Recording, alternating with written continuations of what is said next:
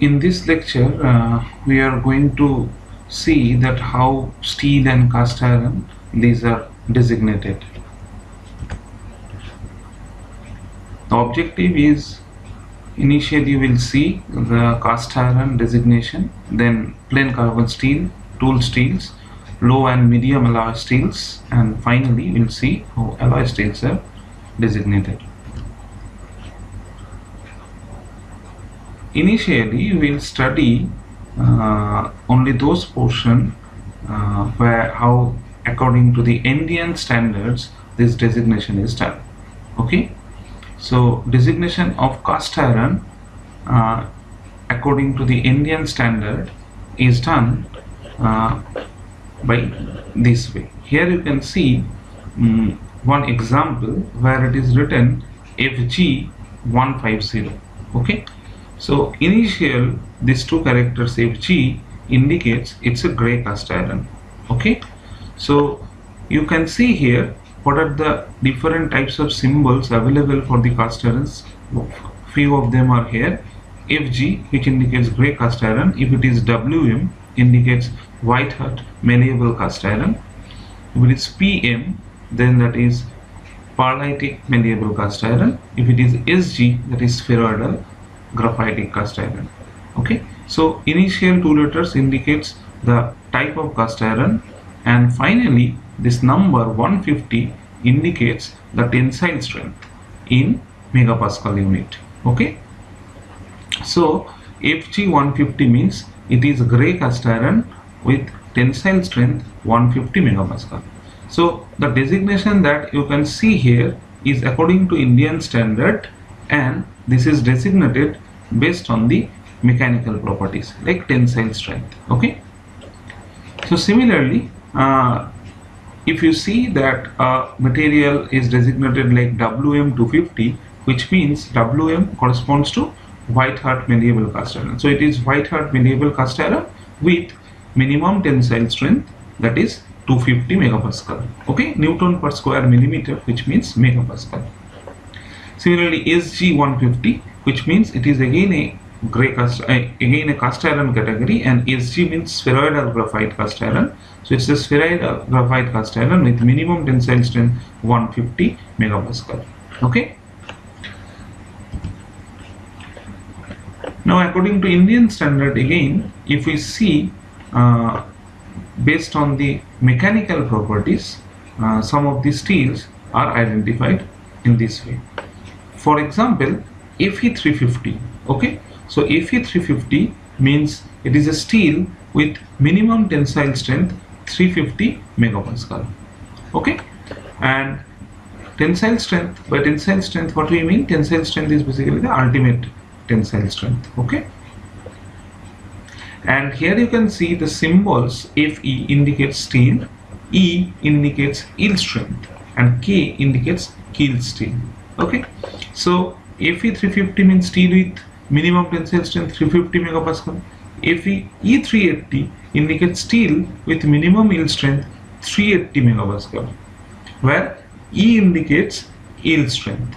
So in this case, this 350 was tensile strength, which is basically the ultimate tensile strength, but here it is yield strength of the material. Okay, because E is present here. If you find that Fe410K, this K indicates it is a keel steel. Okay, you already know that what is keel steel. In keel steel, basically aluminum, silicon powders are mixed so that they absorbs all the oxygen present or the different gases present from the metal, and that's why no dissolved oxygens are present. So casting is generally very sound castings occurs. There is no blowholes found if you cast with a keel steel. So here you can see that this K, this symbol indicates it's a keel steel, where 410 is basically the tensile strength, minimum tensile strength. Okay,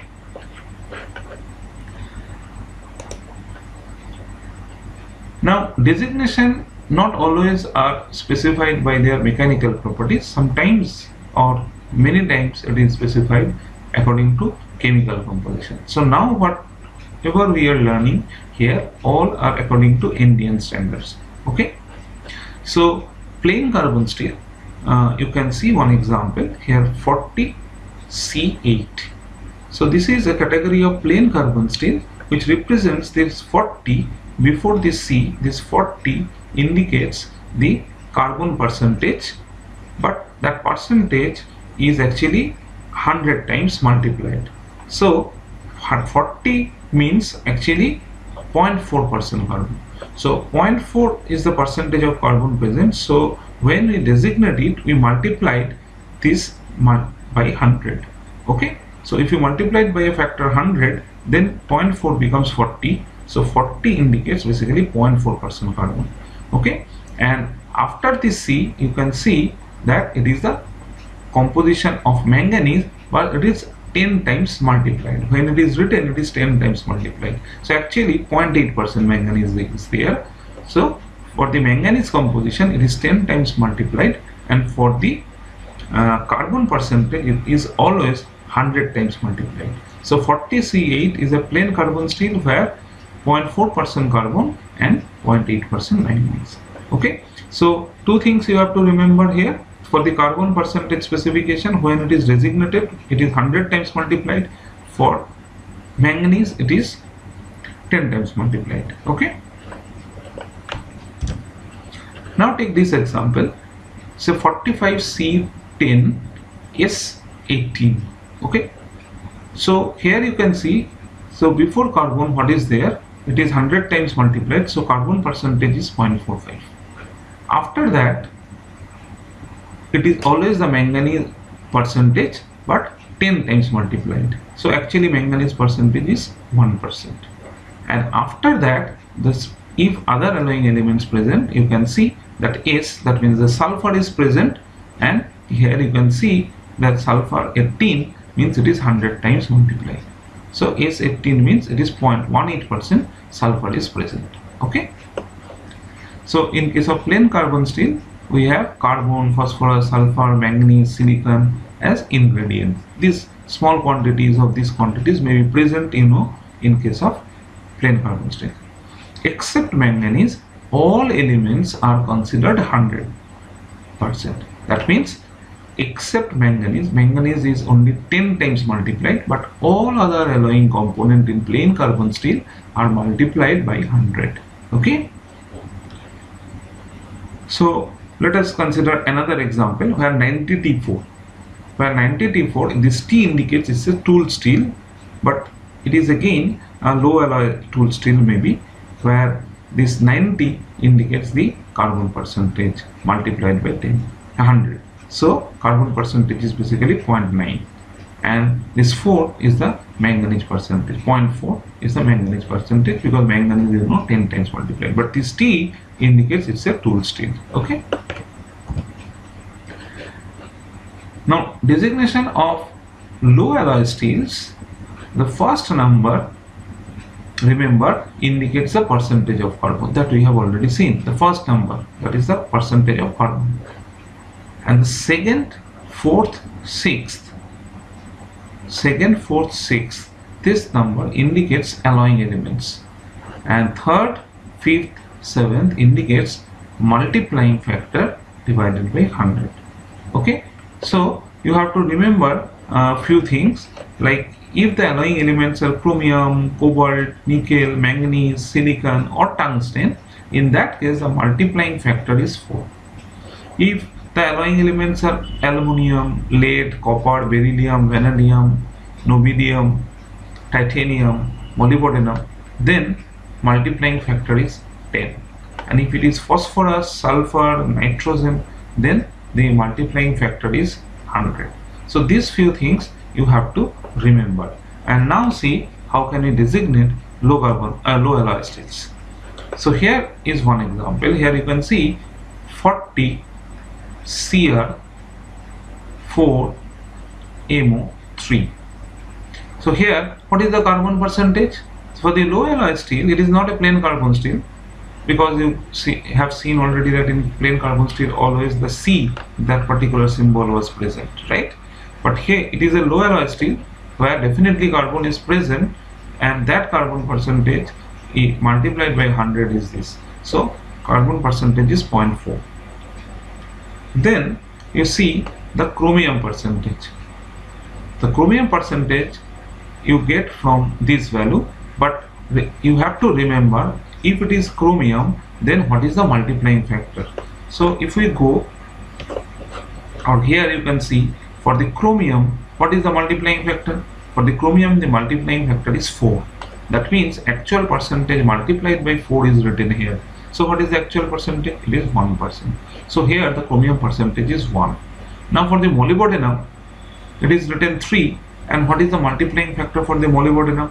For the molybdenum, multiplying factor is 10. So actually the molybdenum percentage is 0.3%. Okay, so it's a low alloy steel with 0.4% carbon, 1% chromium and 0.3% molybdenum. Now you see another example where it is written 35 manganese Mn6 molybdenum 3. So 35 means carbon percentage is 0.35. For the manganese, you have to see what is the multiplying factor. See, where is manganese? Here is manganese. For the manganese, multiplying factor is 4. So 6 divided by 4. That means 1.5 is the actual percentage of manganese. And what is the molybdenum? For molybdenum, multiplying factor is 10. So it is 0.3% molybdenum. Okay. So in this way, we designate low alloy steels.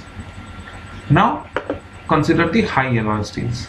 In case of high alloy steels, remember how we identify it's a high alloy steel. If X, this particular symbol is present. If this X is present, which indicates high alloy steels. And if it is a high alloy tool steel, then you will find XT is there, indicates high alloy tool steel. Okay, so from that we will get an idea whether it is a low alloy or high alloy. If it is a high alloy, then X has to be there. Multiplying factors not used in case of high alloy steel. So to designate high alloy steels, no multiplying factors are used. So for alloying elements, number gives percentage of elements directly. So here you can see X, which indicates high alloy steel, then 15 Cr, 25 Ni, 12. That means the first one indicates the carbon, and carbon, remember, always 100 times multiplied. So actual carbon percentage is what? 0.15. Now what is the percentage of chromium? Directly 25%. What is the percentage of nickel? 12%. So for other alloying elements other than carbon, no multiplying factor is used. Directly the actual percentage is given if it is a high alloy steel. So that you first have to identify from the symbol X. Okay. Now see another example where XT 75 ton W 18 chromium 4V1. It is written in this way. So first XT indicates what? XT indicates it is a high alloy tool steel. Then 75, this is basically 100 times the carbon percentage. So carbon percentage is 0.79. Now what is the percentage of tungsten present? 18%. What is the percentage of chromium present? 4%. Vanadium present? 1%. So directly these are the percentage, no multiplying factor used for high alloy steels. Okay. Now some of the examples you can try now. T70. So it is the tool steel having 0.7% carbon. Fe470W.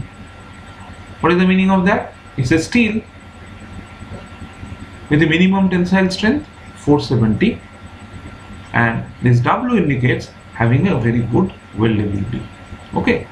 Sometimes different kinds of other properties, different manufacturing related properties or other properties are